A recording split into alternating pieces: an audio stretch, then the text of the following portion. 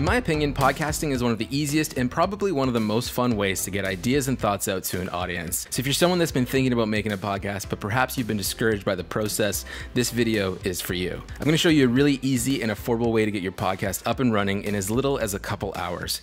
And we're going to do it all on an iPad. Now, before we start, even though I'm focusing on the iPad, and in my case, the iPad Pro, pretty much everything I'm about to show you applies to laptops and desktop computers as well. And if you're on iOS, this will definitely work with your iPhone. So there's basically two main practical things you need to start a podcast, and that's a microphone and a recorder. In my case, the recorder is the iPad Pro, and my microphone is the Rode NT USB Mini. This is a microphone that Rode sent me to check out, and at first I had plans just to use it as my new desktop recording mic. I didn't really need it, but I was just hyped on how small and portable it was. And this is what led me to realize I could totally just plug this mic into the iPad Pro. This not only makes this setup one of the most portable solo podcasting and distribution setups on the market, it also makes it incredibly easy. Because the NT USB Mini is a USB microphone, iPadOS immediately recognizes it as an audio interface. When it comes to sound quality, the NT USB Mini is fantastic. I'm recording this voiceover on it right now. It has a nice flat sound out of the box, and you can easily EQ it to match your vocal style. It comes with a pretty cool magnetic stand, but I'd recommend tossing it on a microphone arm so you can get it nice and close to your mouth for a richer sound experience. I can't believe this mic is only $99. It's an instant buy for me if you don't already have a solid microphone. I've tested a few apps now for recording, and honestly, my favorite is just GarageBand. It's free, intuitive, and because it's an Apple app, it's well baked into the ecosystem of iPadOS. Plus, if you feel like experimenting, you can even use the built-in loops and sound effects to build your episode entirely in GarageBand. Trust me, the new loops and all of the sound effects are fantastic. And to demonstrate, let's make a quick fake podcast right now. Okay, I'm going to show you how easy it is to make a podcast using your iPad and GarageBand. So we're going to open up GarageBand, and we're going to start a new project, and we're going to use audio recorder, and we're going to select voice. Now, one of the first things you want to do is click this little guy up here. It's going to bring you to the track view. And when you're in track view, you're going to hit this little plus button, because what we need to do is turn off song sections, because if you have song sections on, it's just going to loop all your recordings back and forth, and you're going to get really, really annoyed. So just click on the first section and turn this to automatic. And that means as long as you're recording, the more sections will be added and you won't have to worry about it. The other thing I want to do is turn off the metronome, because that's just annoying while you're playing. And now we're just going to dive right into the audio recorder. Okay, once we're in here, you'll see that it says lead vocals. Now what'll happen is if I record with this setting on, it's going to sound kind of funky, and I'll give you an example. So it'll count down. Hello and welcome to this fake podcast demo. So if we hear this back now. Hello and welcome to this fake podcast demo. It's very echoey and it sounds kind of stupid. So if you click on this though, or tap on it, whatever you're using, if you're not using a mouse, we're going to hit vocals and then scroll down to narrator. And now right away when you listen to this, hello and welcome to this fake podcast demo. It's just adding a little bit of compression. You can play with this to make it sound more compressed or less. Compression is going to give you that kind of Howard Stern radio voice kind of sound. I will say that narrator is just the best out of the box experience if you just want to add a little bit of compression just to give you a little bit of that radio vibe. But otherwise, all the audio stuff is built right into here, and you can play with EQ and have some fun. So let's just record an intro to a podcast right now. So I'll undo that recording. I'll put this back onto narrator. We'll put the compressor about halfway, and we'll record a little intro. Hello and welcome back to this fake podcast demo. This is Patrick Tomaso, your host of the Fake Podcast. Today we don't have a guest, we don't have a sponsor, we have absolutely nothing on the show because it's a fake podcast. Here we go. So now that our recording is done, we can go back to this multi-track view, and we will see that we have all of our audio here. And if I wanted to trim stuff or edit stuff, I can just quickly drag things here and there, and I'll play this back real quick. Hello and welcome back to this fake podcast demo. This is Patrick Tomaso, your host of the Fake Podcast. Today we don't have a guest, we don't have a sponsor, we have absolutely nothing on the show because it's a fake podcast. Here we go.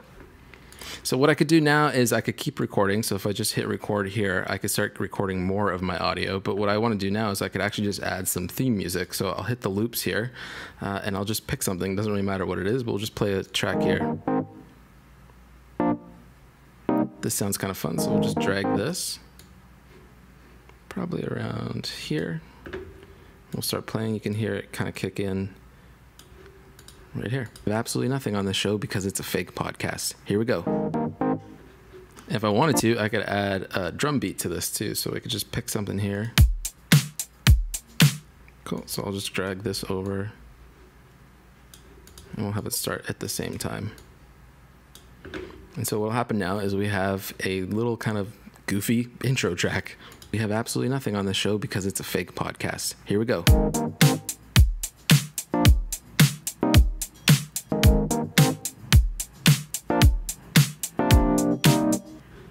So now we have a little stupid theme song just using loops in GarageBand, and what I'll do now is I'll just record some fake stuff that would happen in the episode afterwards. So I'll click this track again and we'll just record.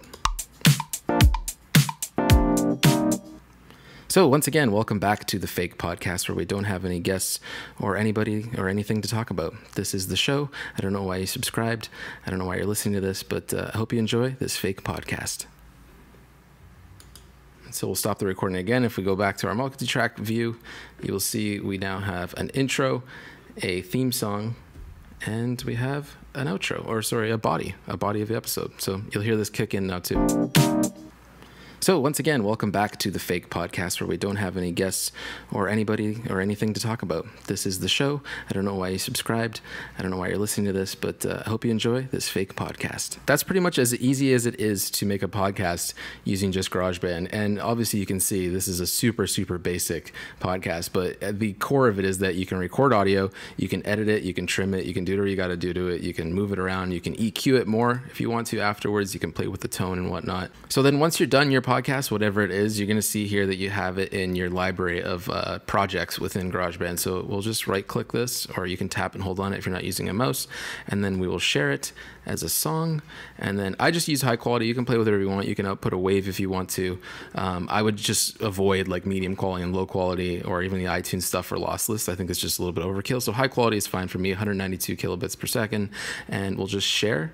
And then you'll see it goes up with everything that you would normally see in a share sheet on iOS. But you're going to click open in. This is a little bit weird. This is just something with iPad that kind of annoys me because the file system is just bizarre within this thing. But you're going to hit open in, and then this is going to let you save it to files, which is where you want this file to be if you want to upload it later. So it's going to export the song. Depending on the complexity of your project or how slow your iPad is, this will be different. So now you'll see that we can add this to files. So I'll save this to files.